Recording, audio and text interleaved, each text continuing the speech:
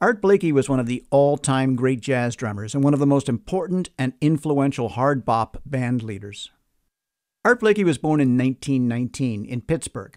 He started out as a pianist, but his career path allegedly took a turn when a gangster ordered him at gunpoint to switch to the drums so that Errol Garner could take over on piano. His drumming style was rooted in Chick Webb and Big Sid Catlett, and he actually worked as Webb's valet for a time. He played in bands led by Mary Lou Williams, Fletcher Henderson, and Billy Eckstine, which is where we see him in this picture. As we've talked about, Eckstine's band was an incubator for bebop, and Blakey was one of the drummers closely associated with the beginning of bebop, along with Kenny Clarke and Max Roach, although he's better known for his playing in the post-bop style. Max Roach, who was 5 years younger, said of Blakey, "He's the only drummer whose time I recognize immediately. We used to call him Thunder. When I first met him in 1944, he already had the polyrhythmic thing down. Art was the best at maintaining independence with all four limbs. He was doing it before anybody else." In 1947, after the breakup of the Eckstine Band, Blakey traveled to Africa in search of an understanding of the world and his place in it, which was something he seemed to think about throughout his life. He was drawn to Islam, and he was a practicing Muslim for a few years, taking the name Abdullah Buhaina, which was shortened to Boo. Although he said he had not gone to Africa specifically for the music, the experience clearly had an impact on his drumming. When he returned from Africa, he led a big band called the 17 Messengers. His description of how that came to be is revealing. He said, "It wasn't my idea. The guys put the band together and said, 'You're the leader.' I never wanted to be a band leader, but I could organize and people liked me for that. When the guys picked me, I just went out there and did my best." Although Art Blakey was best known for being a band leader for most of his life, he had a notable role as a sideman with Thelonious Monk. Art said, "Anybody who knew anything about music revered and feared Monk. He knew what he wanted to do, and he did it. He let you experiment, and I learned a lot with him, because coming out of the big band, I didn't know that much." Between 1954 and 1956, Blakey and Horace Silver played together in a collaborative group called the Jazz Messengers. Art recalls, "Horace Silver, Kenny Dorham, Doug Watkins, Hank Mobley, and I got together, and Horace suggested that we call this the Jazz Messengers, which was beautiful. Again, they made me the leader. It started out as a corporation, but that didn't last too long. They went and formed their own group, leaving me out there to carry on, and that's how I became mostly a leader ever since."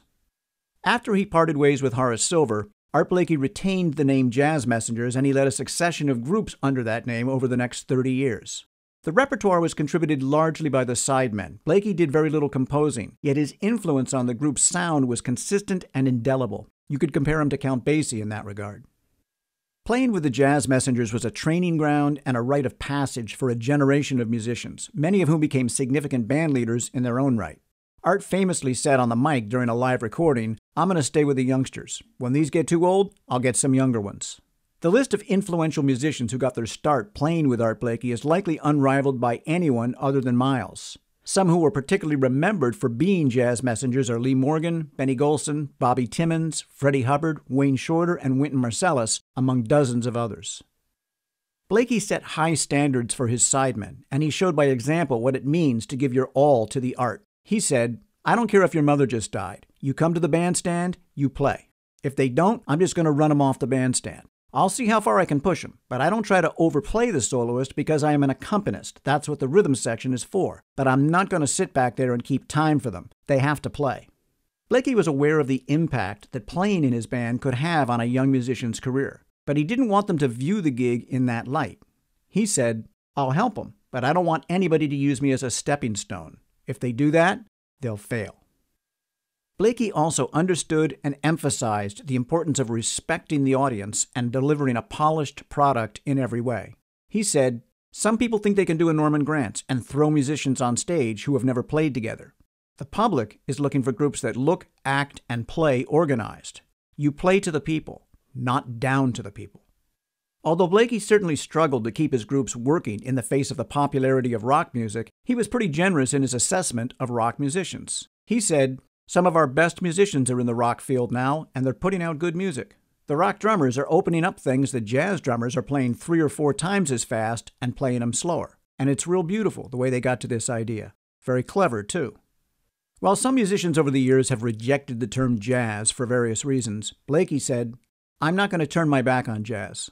I love it and appreciate it too much. So many people helped me come up in this field. Sid Catlett, Gene Krupa, Chick Webb, Max Roach, Kenny Clark, Monk, Dizzy, Billy, Charlie Parker. All the cats, as far back as I can remember. They made me what I am today, helped me put everything together. I'm staying where I belong.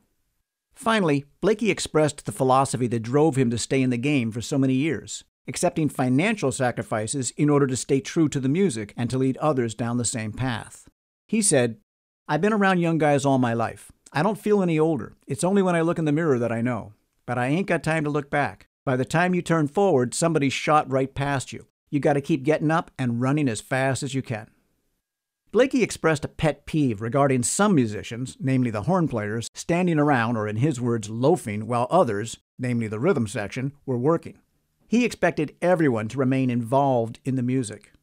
We see them pressed into service here as a percussion section in this 1958 video, featuring one of the best-known Blakey front lines of Lee Morgan and Benny Golson. Golson composed some of the Jazz Messenger's most well-known repertoire. In this unusually clear footage, we see Art Blakey displaying the unbridled enthusiasm and commitment that he brought to every gig, not giving an inch even when the cymbal stand gives way on the last note.